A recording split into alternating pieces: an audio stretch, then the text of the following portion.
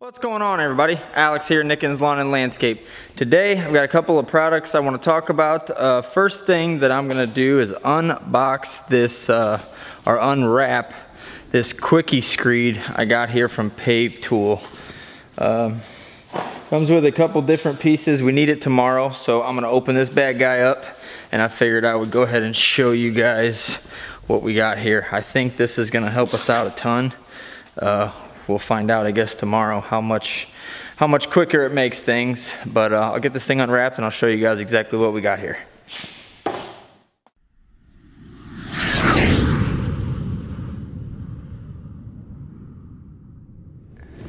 Alright guys, you can see behind me, this unit comes with 3 different sections, or 3 different blades if you want to call them that. It comes with a 3-foot section, which is this one right here. Comes with a 4.5 foot, which is this guy, and it comes with a 6 foot. So if you're doing a small walkway, you'd be using the 3-footer. If you're doing a larger walkway or medium-sized walkway, in our case, this one's going to be 48 inches. So we're going to be using this guy tomorrow. Then you got your 6-footer, which you would use on your patios. So I think this will make things a little bit quicker rather than using a 2x4, getting down on your hands and knees.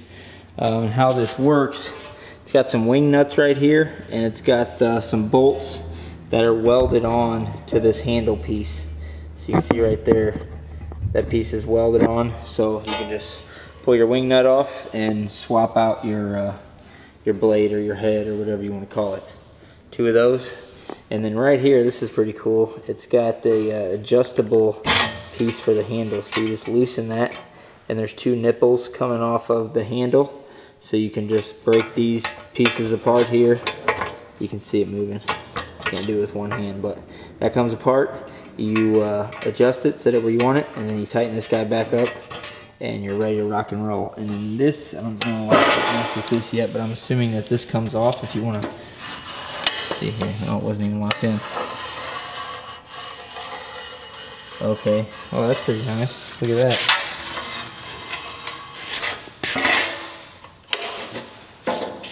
That thing gets pretty long.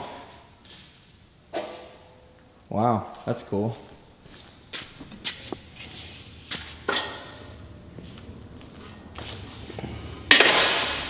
I don't have a tape measure right here, so I don't know exactly how long that is, but that is long. That'll come in handy for sure. So that's adjustable. Yeah, this thing's gonna be nice.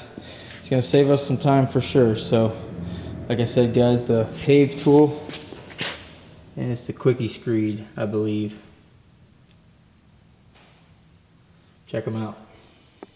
All right, now for these battery powered tools, guys. I'm not gonna lie, I was skeptical. I have the Milwaukee quick lock system. I have the hedge trimmer. See there? I have the weed eater, which you can see here. I've got the edger, which is right there, and then I've got the chainsaw, which is what's on it right now. And this chainsaw, guys, I'm not gonna lie, like I said, I was a little skeptical.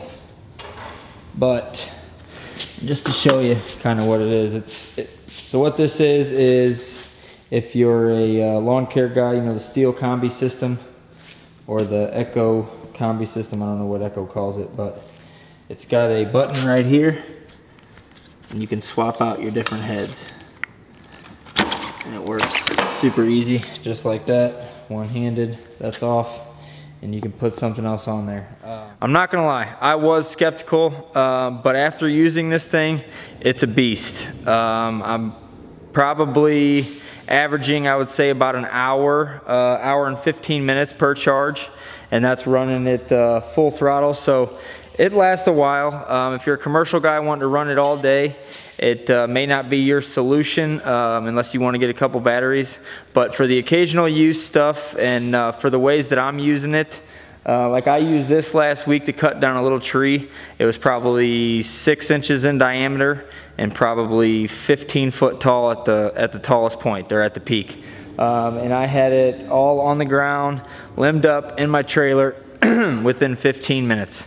And that's probably just as good a time or better than what I could have done it with my steel pole saw. So for stuff like that, for hedge trimming jobs, like I said, this is the articulating hedge trimmer.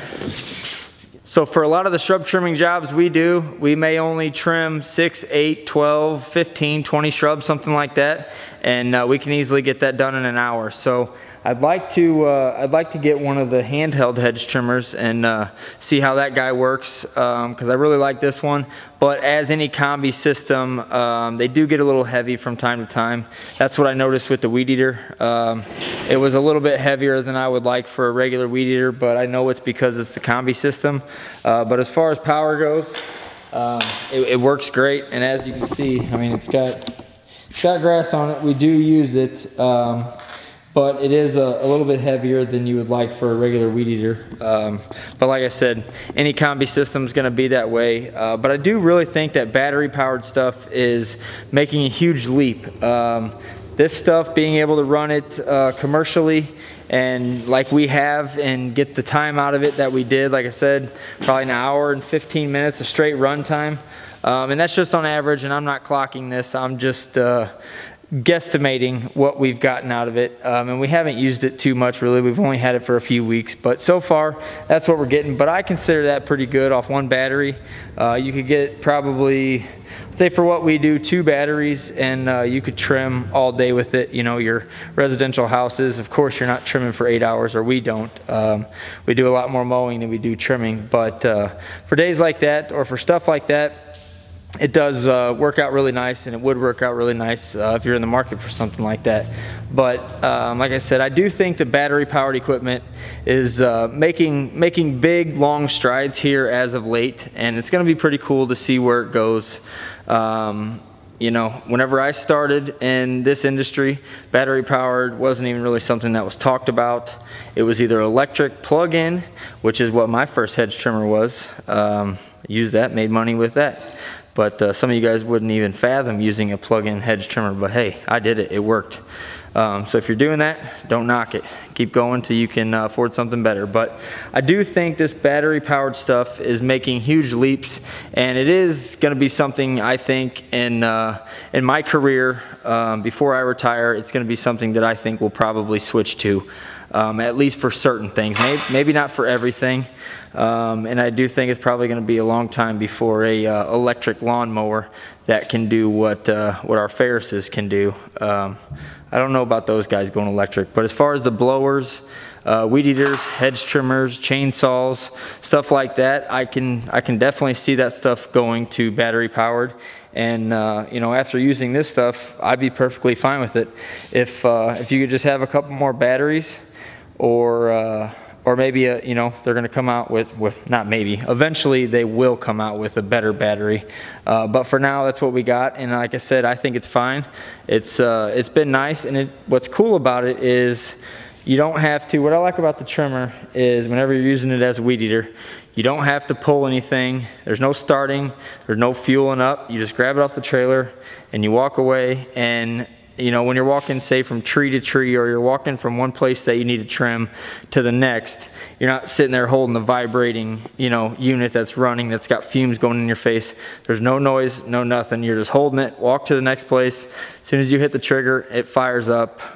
So it's cool. I do like it for sure. And it's nice to not have those fumes, not having to fuel up, not having to pull it to start it. So it will be something that I'll have my eye on, and that I'll be watching. And like I said, I do think it will take over eventually. So I wanted to put this out there for anybody in the market for a hedge trimmer or a weed eater or a regular trimmer, whatever you want to call it, something of that nature. If you're debating a battery powered unit, depending on what you do, but it may be the solution for you. And I think all in all, over the lifetime of the unit, now I guess time will tell how long these last compared to a regular combi system unit, but I think that over time, if it lasts as long as the gas does, say my steel, say we're talking about just a regular weed eater, battery powered Milwaukee weed eater versus a gas steel weed eater, if they last the same amount of time,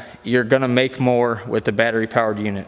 It's a fact. You're not gonna have to put that fuel into it. You may have to buy a battery here and there, but not having to buy fuel and carburetors, guys. We know what happens with fuel. Your carburetors clog up. So not having to have those maintenance items and those maintenance receipts is going to add up. So we'll see. I'll be monitoring this, and I'll share more with you guys as it develops. But I just wanted to share this, like I said, for somebody that's in the market that is maybe a little bit lighter use. I think the battery stuff is getting there for sure. So don't knock it till you try it. If you can get your hands on something, give it a shot. All right, guys, that's all I got for this one. Thanks for watching. I'll see you in the next one.